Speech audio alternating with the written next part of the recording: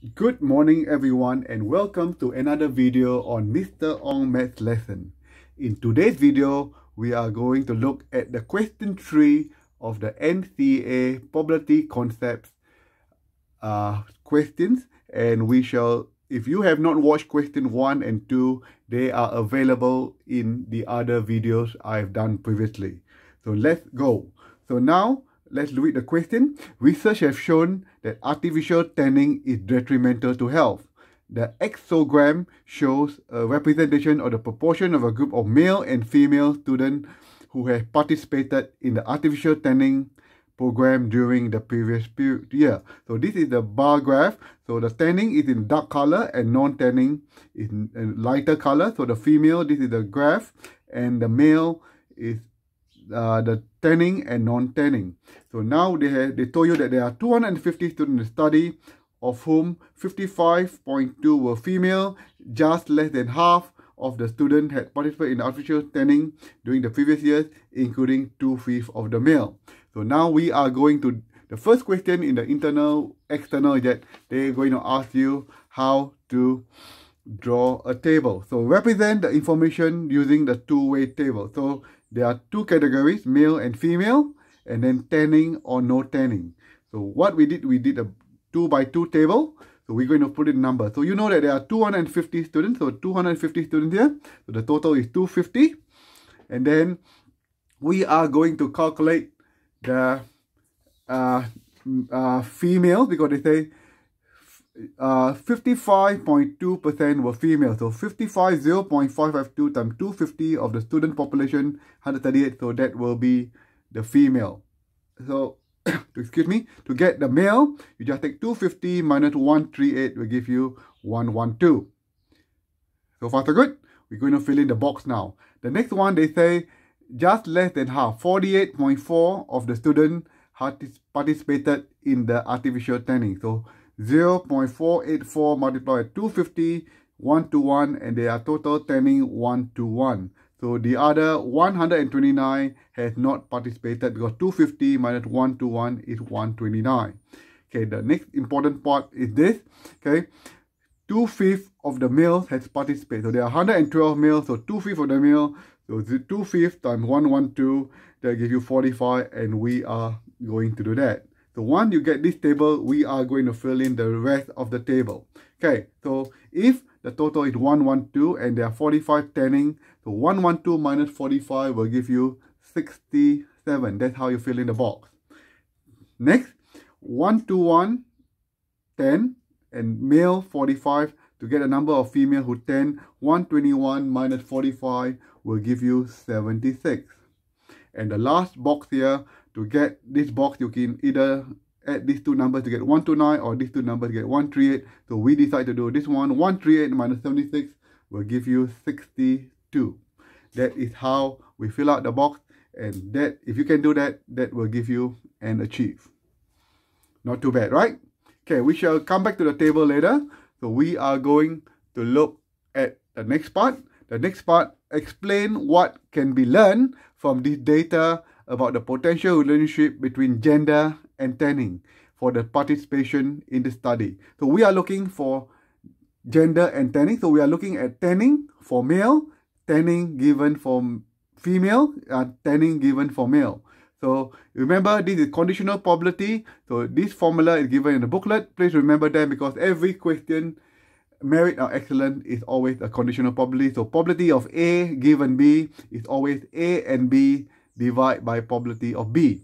So now they ask you calculate the probability of tanning given female. So tanning and female, look at that. So A and B. So tanning and female divide by the last column in probability of female. So now we look at the table. So tanning and female and female. So we look at the table. Tanning, female, tanning and female. So tanning and female, 76 over 250. So we get 76 over 250. And probability of female is 138 over 250. So that's how we get that number. So when you divide them, the 250 will cancel out. You'll get 76 over 138. And the answer is 0.5507. Similarly, if you want to find the conditional probability of tanning given a male. You take tanning and male, divide by male. So we look at the table again. Tanning and male is going to be 45 out of 250. So 45 out of 250. And then male is 112 out of 250. And then we are going to cancel out the 250. You get 45 over 112. And the answer is 0.4018.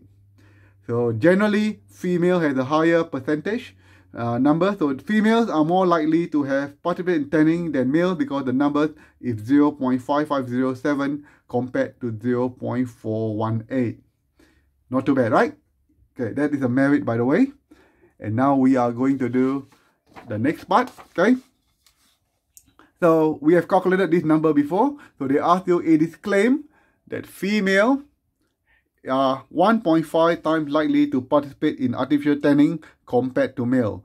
Does this support the data? And you need to answer with appropriate statistical statement. So we have found earlier, probability of tanning given female is 0.5507.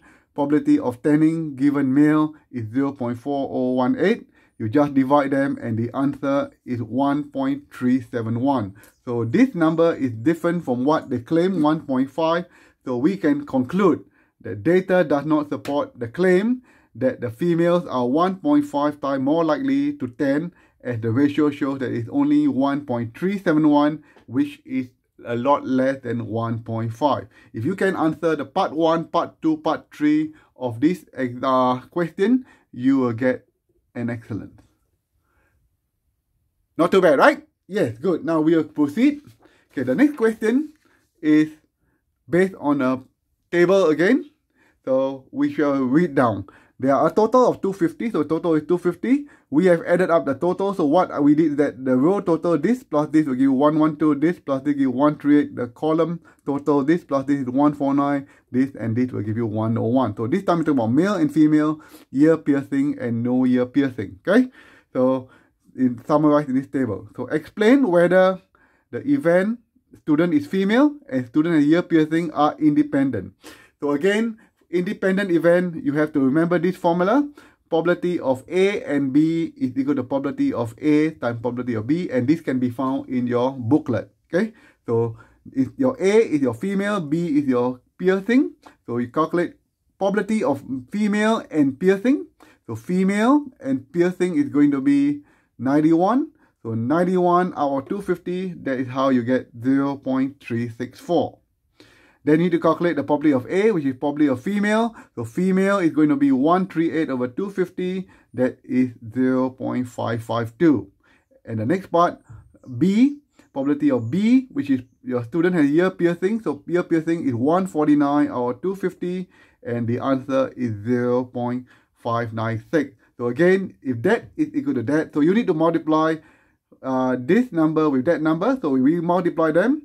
That will give you 0.329, and the first, this part is going to be 0.364.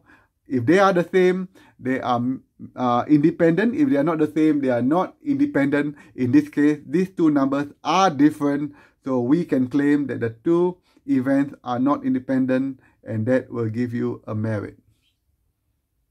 Got it? Great. Now we shall do the last question. The last question is an excellence question. So we shall go and tackle it now. Okay. 3 male students are randomly chosen from this group. Okay, we look at the table again. So probability that males have ear piercing. So males have ear piercing is going to be 58 out of 112 because we are talking about male. So 58 or 112. And those who do not have a ear piercing is going to be 54 out of 112. So the probability is given there. So males with ear piercing is 58 over 112, and males without ear piercing is 54 over 112. The question asks you, calculate the probability that 2 or more, so it could be 2 or 3 of the 3 males have ear piercing. So 2 or more, there are 3 males, so it could be 2 or 3. So the first thing we did, we're going to calculate all 3 males have ear piercing. So what we did, the piercing has 58 over 112. If the first male is taken out, then you are left with 111. So the next chance, the probability is going to be 57 over 111, and the third person is going to be 56 over 110 because another person has been taken out of the equation. So you multiply them together and the probability is 0.31354. That is when all 3 males have ear piercing. What happens if two males have ear piercing to 3? So you have to calculate the first male has a ear piercing, the second male has ear piercing, and the third male has no ear piercing. So we calculate 58 over 112 have ear piercing. If he's taken out, so the next person is 57 over 111, and no ear piercing is 54 over 110 because another male has been taken out. So that's how you calculate. The first two have ear piercing and the third one has no. Similarly, we're going to do the second one has no ear piercing. The first and third person has ear piercing. So 58 over 112, 54 over 111, and 57 over 10. And the last condition is no ear piercing, 54 over 12. And the last two has ear piercing. So 58 over 11 because one male has taken out, 57 over 10. And you calculate the probability, you add them up together, is 0.3916. So finally, the last thing you have to say, probability that 2 or more have ear piercing, you add these two numbers together. Why we did that, and the answer is 0.5270.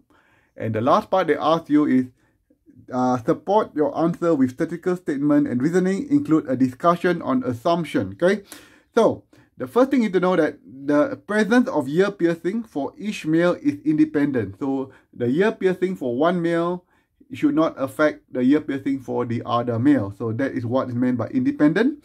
And the last thing we need to know, sampling without replacement is used. It means that once a male is taken out, you cannot reselect the male. That's why the numbers get smaller each time. So if the first one do 112 male, the next person is going to be 111 and so forth. So it's the same for all the calculation. So that is how we have tackled question 3. Hopefully you go and watch question 1, question 2 in my previous video. If you can do that again and again and again, you should be able to get an excellence in this paper. And good luck in your exam. Cheers everyone and have a good day.